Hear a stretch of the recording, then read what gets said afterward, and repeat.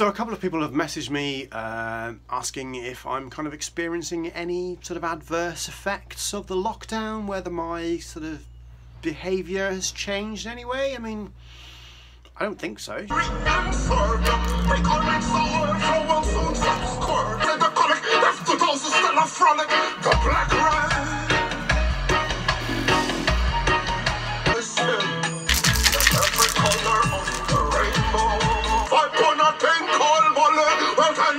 I mean, all this is normal, right? This is my floor. These are my cans. Look at the state on them. It's like an explosion in a paint factory. Sometimes I think I should just stop painting dogs and start just decorating cans, because the way that these end up is just crazy. I mean, how am I supposed to tell what colour that is? It's just, I mean, look at that one. It's just covered. Oh, there's on the back. Okay, excellent. But yeah, very messy.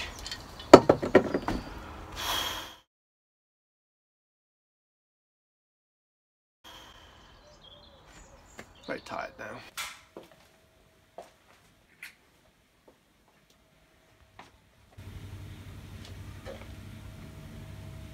You look a little squished. You little squished. He is not amused. You're doing the squishing. Yes? While you were away, I've been doing some stuff to little Oscar here. I've done all of the white underneath the mouth bits. I've done a few little more bits to the bottoms of the ears on either side. Got to a bit of a scary point now because it's 99.9% done, and you know, kind of customers really happy with it. There's obviously bits that I'm still not happy with, and it's kind of at what point do I stop and say enough is enough. I know that there's a few more bits that I've got to do anyway. Like I say, we've got to take all of the polythene off, all the tape off, and have a look and see if there's any bits that need tidying up. But generally, overall, I think we are there. Yeah. Let's start taking stuff off and see what it looks like.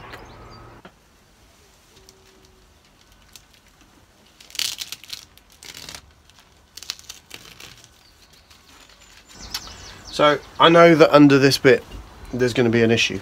Polythene is my saving grace, but if you're not careful it can leave the outline of the shape that you cut in the polythene on the picture below, and that's what's happening here.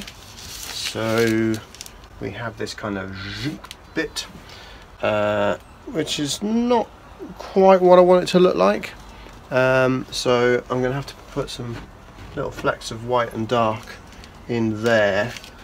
So I think I'm going to keep it covered up for a minute, sort that bit out, and then we'll take the rest of the polythene off. I have now also completely run out of CMP brown, and really I need some CMP brown. But yeah, I really need a bit of CMP brown.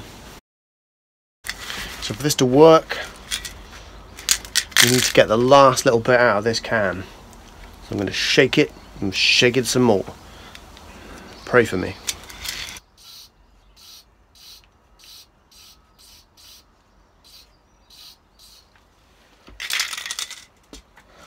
Yes.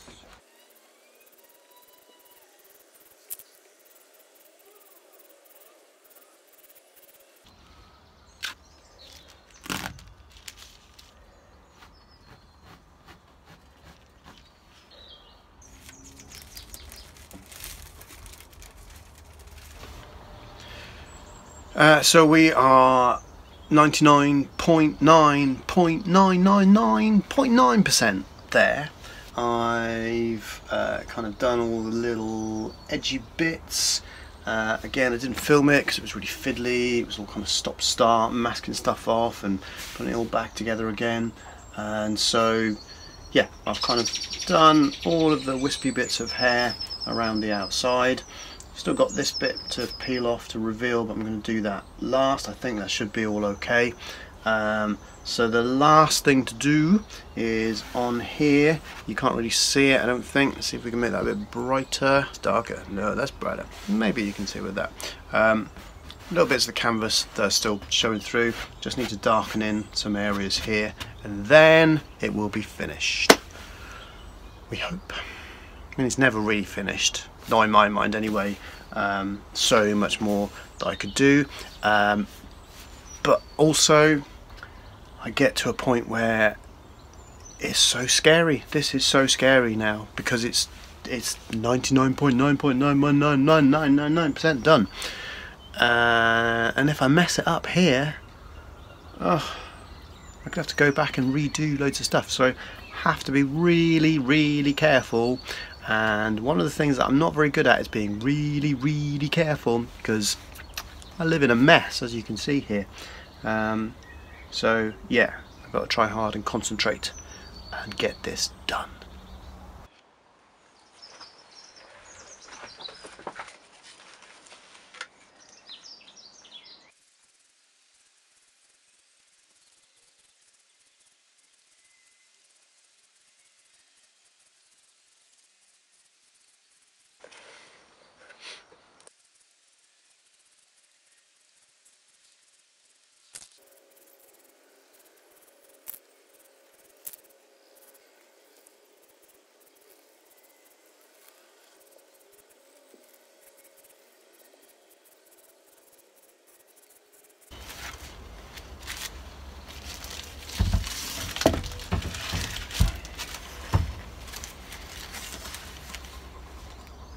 Actually, you know what? I think I'm being fussy now. I think it's done.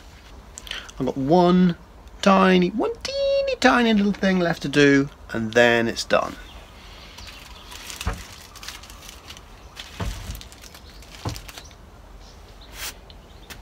I can still see some little bits of the canvas coming through here, but I think it just makes it look a little bit like it's a highlight, and it kind of lifts it all out. So I'm going to leave that as it is. Just a teeny tiny little patch of hair to do down in this little bit there, and then we'll take all that off and we'll see what we've got.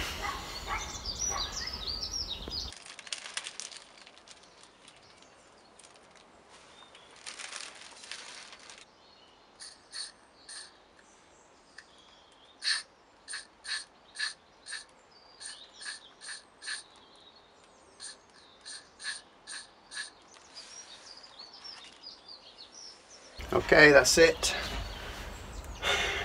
Let's take this all off and see what we got.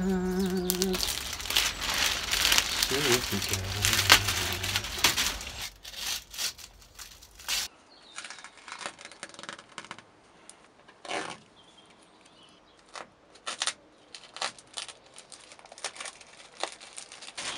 got. Yep, I'm pretty pleased with that. There's some marks and stuff that are still on there, some little kind of dots which I could go back and clean up. So this bit here, a little bit of black paint on an orange bit, and up here there's lots of white little speckles. But I think, you know, one of the things that's important to me is that it still looks like a I've used spray paint, and so I'm going to leave those little bits in there. So I could go back over and do that little bits again. I could go back into there.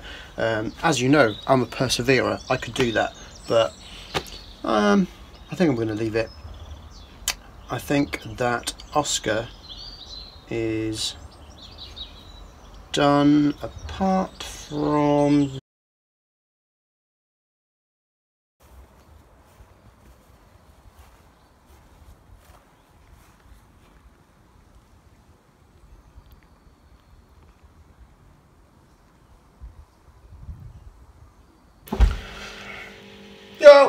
So we're finished. Finished all the painting anyway, at least. What's left to do now is to get rid of the grid lines, and I do that using this little scrubby brush, some water with some soap in it, bit of kitchen roll, and an eraser or rubber. Struggled for ages to find the best way of removing pencil lines from a canvas after you finish painting, and dug around on YouTube, and I found one video from one guy showing you how to do it. So I'm going to link that in the description of this video, and I'm just going to do a little different version of it, really. So yeah.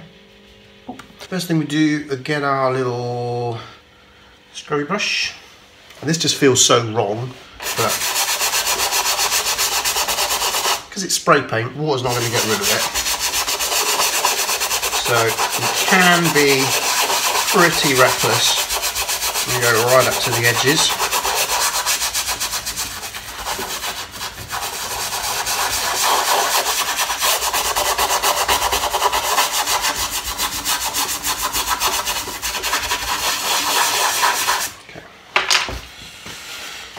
We'll give it a wipe over with that, and then we use the rubber.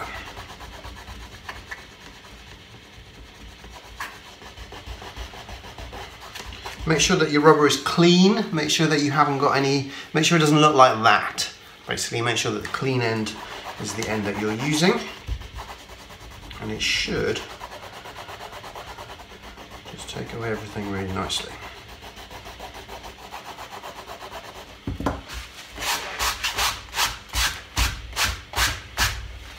So yeah, hopefully you can see the difference between this bit that I've just done and this bit that I haven't done.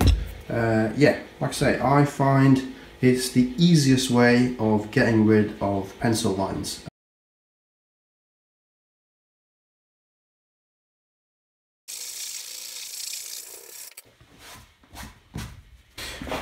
Make sure that the eraser that you use is not a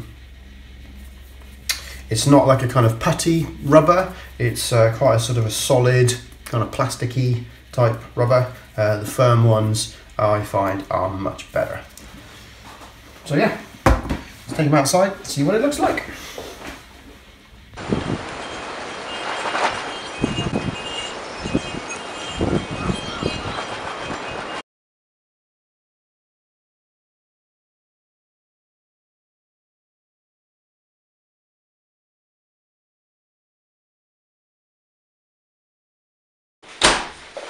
So remember these, and they didn't fit.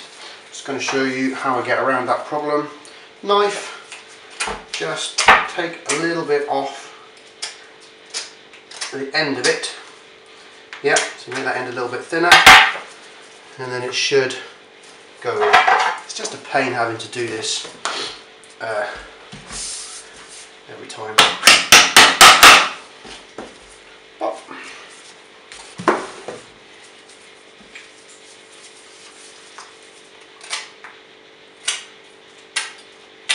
You don't have to be accurate, just have to make it a bit tapered, and then it should just fit straight in.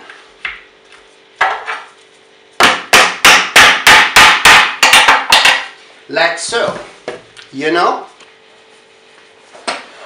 So we're about to send him off to Brighton. Got him bubble wrapped up.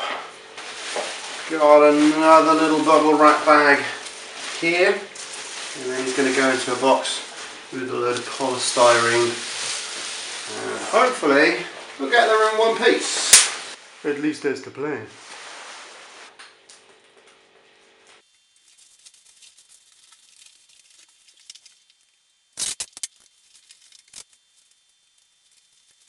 So I'm obviously always super paranoid when I have to send a painting off, because I don't know how it's going to be treated. Hopefully very well. But just as an extra precaution, I've added some bits of wood to the front of this as well, so it's double bubble wrapped. It's in a bubble wrap bag which is doubled over, and then I've got these wooden slats just to kind of protect the front of it. So I'm just finishing off attaching these bad boys, and we'll stick it in the box and we'll hope for the best. So it's done, it's packaged up. Just need to see if I can get a courier now to come and pick it up. Scary times.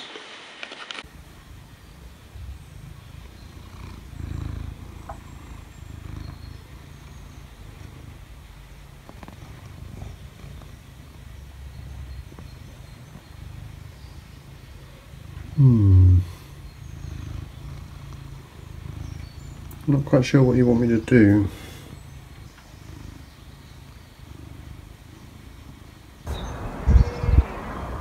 What are you doing?